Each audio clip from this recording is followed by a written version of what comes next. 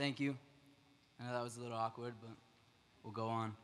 So, my story can start in so many different, I could tell this story from so many different perspectives. And I think first and foremost, uh, giving respect and homage to my father. He passed away this past August.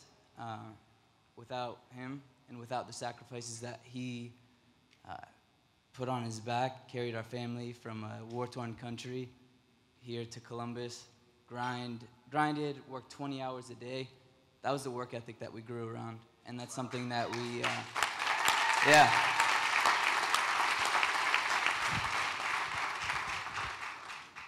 So one thing led to another. We grew up around convenience stores where you meet the craziest of people. Con artists, professors, like saved my sister probably 2-3 times from getting ripped off. And that really taught me how to just interact with any kind of person, really just like listen, hear who they are, and that's where it starts. So anything, whether it's entrepreneurship or friendship or relationships, it starts with listening and hearing people out. And it's going to be hard to condense my journey within 5 minutes, but those were very important lessons learned. Flash forward, I made my way to college, and I dealt with way too many crazy people in convenience stores. I'm gonna get the hell out of here. And I wanted to study medicine. And around that same time, my dad was getting sick. He had diabetes, or what doctors call metabolic syndrome.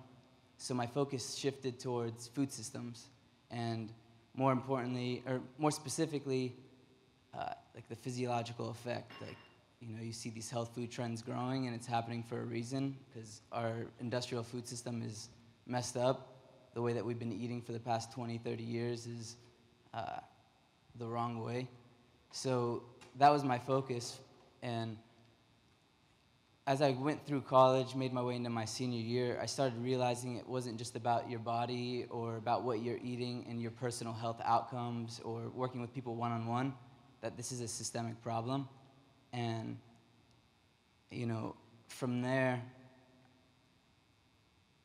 the opportunity to the crest came along. Around the same time that I started thinking along those ways, I was like, okay, medicine is not the way to go. I don't know what it is, but business isn't what drives me. I don't consider myself a businessman to this day, really more so a community organizer. And when the opportunity for the crest came along, really because my brothers put a lot of work way before I did, while I was in school, putting my head down into the books, working in a carry-out, they were opening up a restaurant where they had no idea what they were doing. You hear that story so many times, whether it's the fusion guy or you know what his name is, Zach.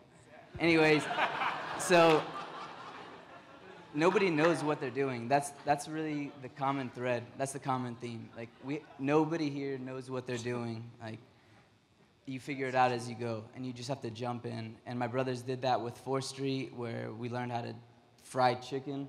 That's not as good as his, but still, And so from there, when the crest came along, that was a great opportunity to showcase how you can use local food systems, how you could use a business for a platform for social change. And I say that with really demeaning it from the deepest part of my heart. Like, that was the first time that I realized how disorganized local food systems are. We had 14 farmers dropping food off at 14 different times. We had chefs who didn't even know how to source locally, how to really start making everything from scratch. And that's really, similar to Jenny and what drove her. It was the craftsmanship, it was those community connections, and those are things that drive us. So that was my introduction into entrepreneurship. And from there, I'm in the middle of it right now, where I'm trying to still figure it out. Christine mentioned that we started a group called the Columbus Growing Collective, and my focus is more food systems. It's not making money, it's not opening up the same concept, which takes a lot of skill. It's more of making this entire local food system cohesive, and this is happening on a national scale. So for me to sit here and say I'm an entrepreneur, yeah, I might have it in me a little bit, but it's more the work ethic. But for me, it's more like a civic engager, a community activist. That's what I strive to be, and that's how I try to keep myself authentic.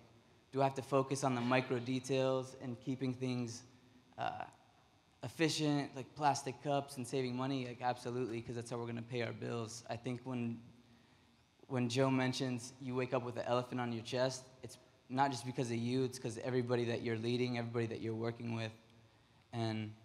But it's really, the most important thing is to wake up every day, stick true to the why, and everything else will follow from there. So that's my journey.